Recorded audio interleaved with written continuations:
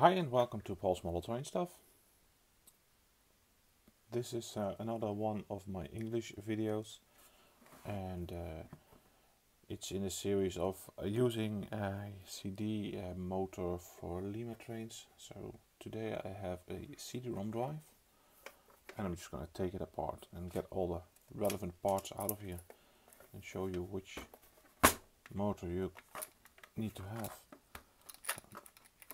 I'm first going to remove these. I think these screws are from a compact computer, allowing you to easily click the drive in.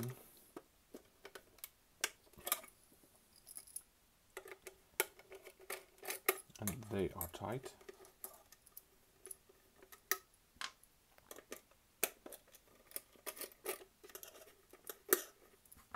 Since I got computers everywhere, I don't mind keeping these. Now, there are 4 here on the bottom. Usually there are 4 here.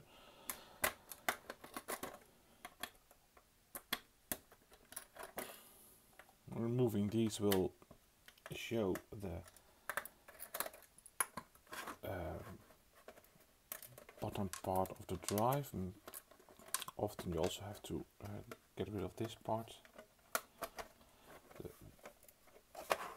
of the front. Let's see if we can get this open. Now this is destructive anyway, so there we go. We don't need this right now. Get rid of it.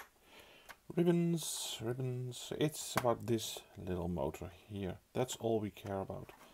This is the motor that controls the drive tray, and it's usually clicked in. It's soldered on the motherboard, on a small board, and it's held in place with plastic. So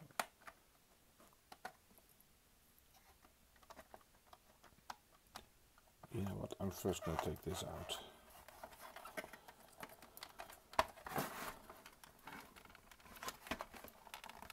If it allows me to.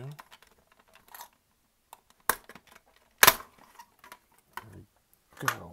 Now, 0 insertion force sockets. If you want to keep everything intact, you have to, depending on the socket, either lift it like this. This one is a lift and you can take it out, or you have to, these are only push-ins. Sometimes you have to pull a bit of the socket out, and then you can take the cabling out. This is also a nice motor, nicely greased up for the movement of the CD head. This is where all the SATA signals come in and are decoded into actual movements of the drive. In here is the motor that spins the CD or DVD. It's not powerful enough and not interesting for model trains. So same for this. It's a very accurate little motor, very cool, not of interest for this project. Still looking at getting this one out.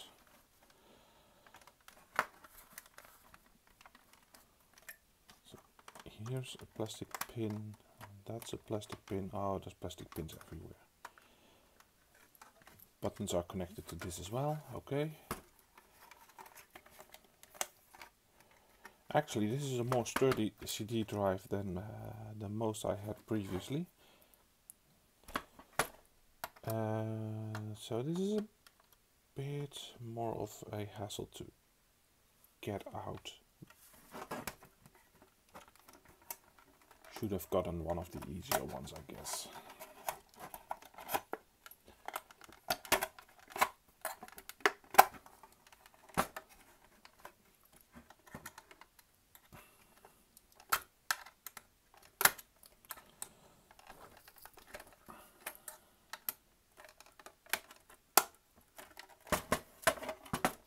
So I'm trying to remove this whole cover here.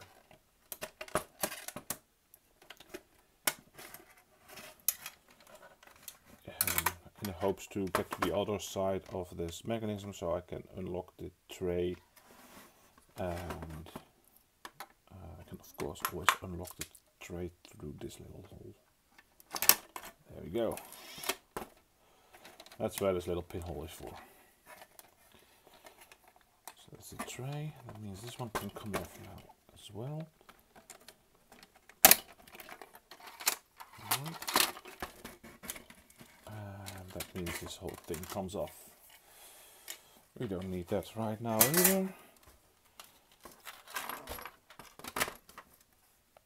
This is the laser module, and oddly enough this one is magnetic. I've never seen that before. That's a little ribbon connecting to it, freeing that up. This is the motor for the spinning the CD itself. Not interested in right now. To get the drive bay out, it's just a matter of giving it a good yank. So here are some sprockets. This is the little motor itself. I don't know about you, but I always need little elastic bands. And I'm also fond of sprockets, although I've never found a good use for these yet, but I'm going to keep them anyway. I'm going to take this wheel out to give me a better view of what's underneath, and I'm going to keep these as well.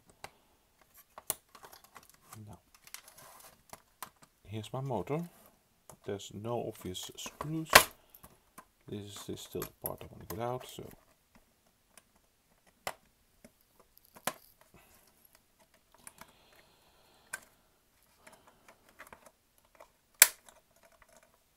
I don't care about breaking plastics. There we go. Now this one.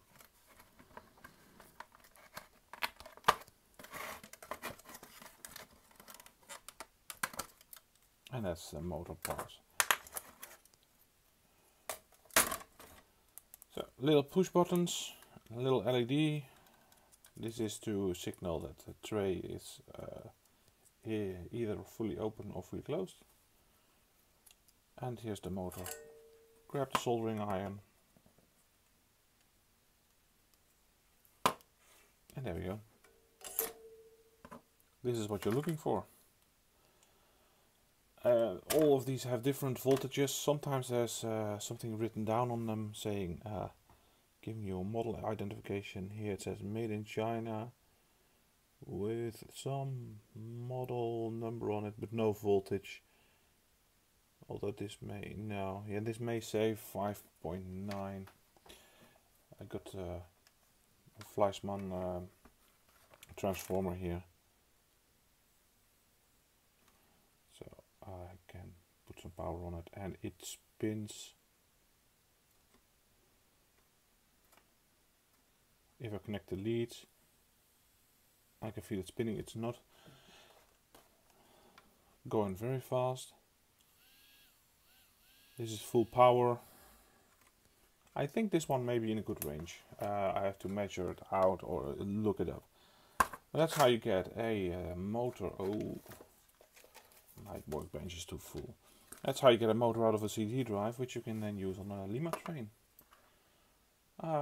So thanks for watching, and I hope to see you on some other videos. Most of my videos usually are in Dutch, but for this Lima series I'm doing them in English right now. I hope you enjoyed, and thanks for watching.